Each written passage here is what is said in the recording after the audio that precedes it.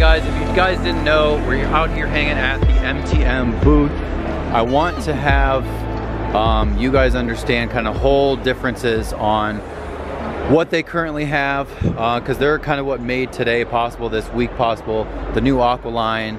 We've got Mike here. He's actually the #1 specialist. We were talking, so I didn't understand the Aqualine and the differences versus kind of what a lot of the people on my channel might have. I think a lot of people are familiar with this gun, this wand, and the original foam cannon. So just give us a quick rundown on the new stuff and what the differences are. So we wanted to do a little bit of an upgrade here. So what we're looking at on the foam cannon in particular, obviously we've got the flat bottom now. This is going to be rolled out in January. Of course it stands now, which is nice. But when you want to talk about the Aqualine, the whole reason behind this is it's actually a 316 stainless selection. This is food grade, which means there's no leaching into the system. It's BPA free. It has an international mark saying that. The reason we're introducing it into the detail world is because the introduction of chemicals can a lot of times cause corrosion. And so with 316, you're going to have zero chance of corrosion. You will still have your fittings on here, and even though they're 303 and 304, stainless that is, the exposure to water is minimal versus the other portions of it.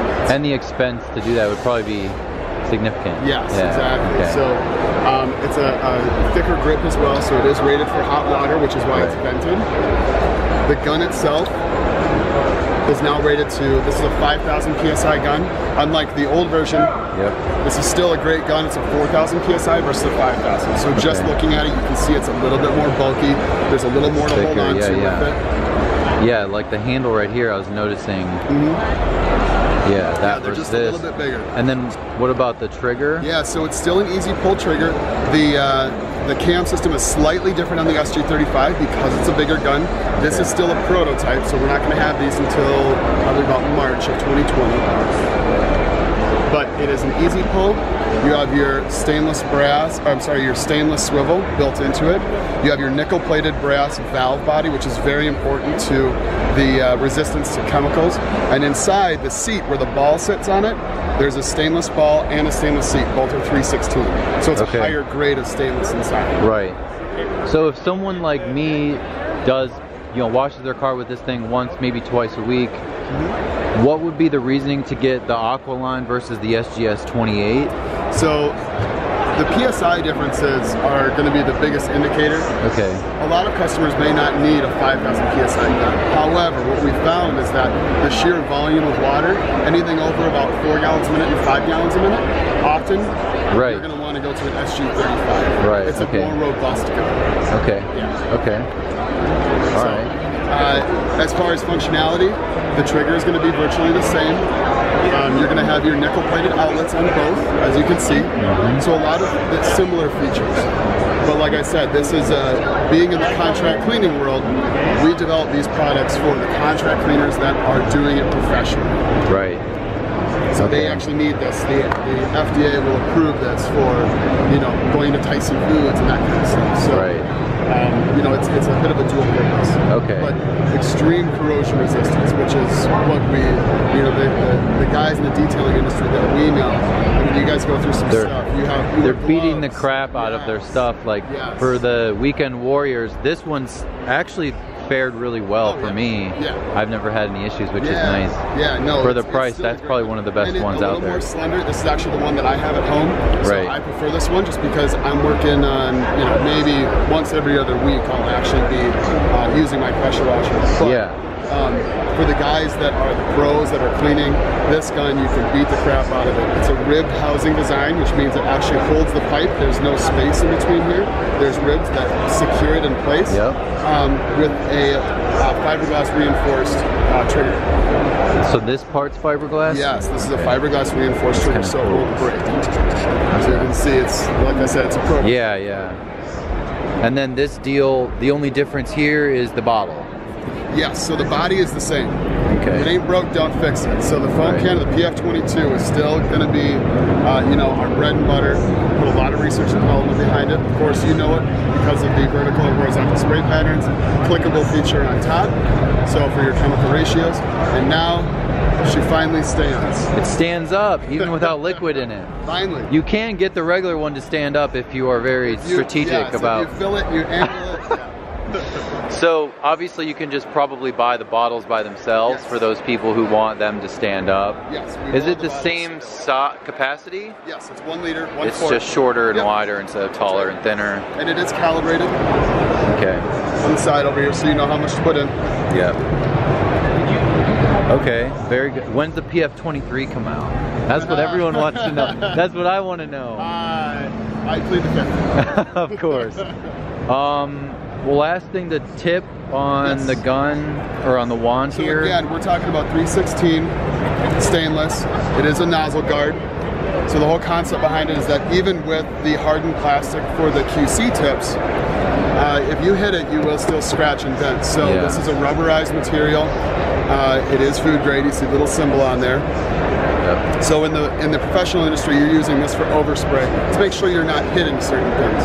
In the detailing world, of course, you don't want to hit the vehicle, and I'm guilty of it.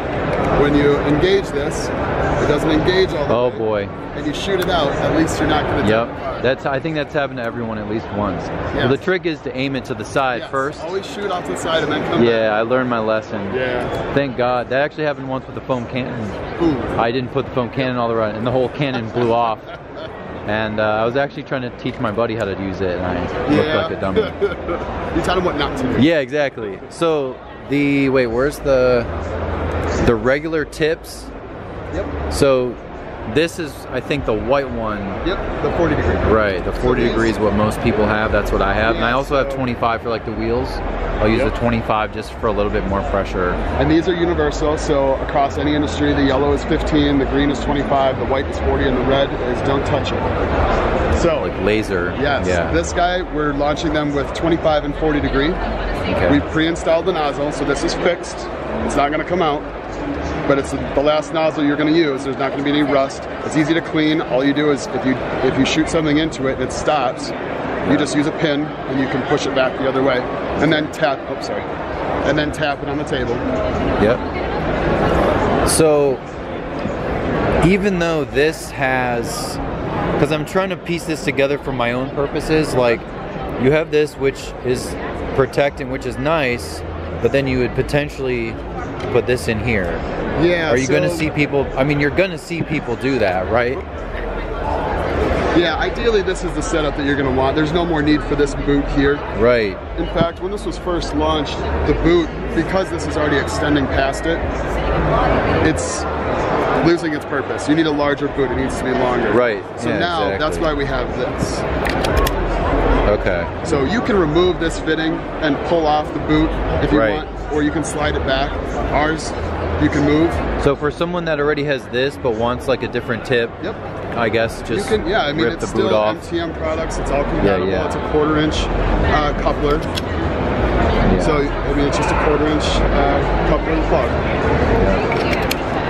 So it's all compatible. Okay. Yeah, and then you guys have had these for sale before. Oh yeah.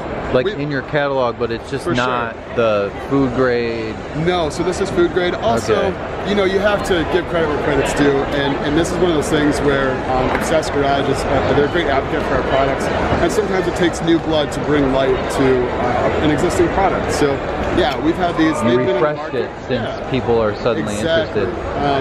You know, we've had this available since our company's inception in 2006, and MTM Hydro over in Italy's had these for decades. So it's not a new I've seen them before, like I swear, I'm like, it's blue, but there's a lot more to it. Yeah, so, and I mean, there's 10 of them that they offer, and they're all different styles. So this is the highest end, the highest grade with the 316, obviously. Yeah. And so once you install your nozzle and your plug and all of that, I mean, this is the finished product. Cool. Very good. Yeah. And then obviously we have the rest of the stuff, but that's the latest and greatest. I actually really, it's very simple, but I'm excited for it, you know. So, cool. Very good. Thank you very much. Yes, thank you.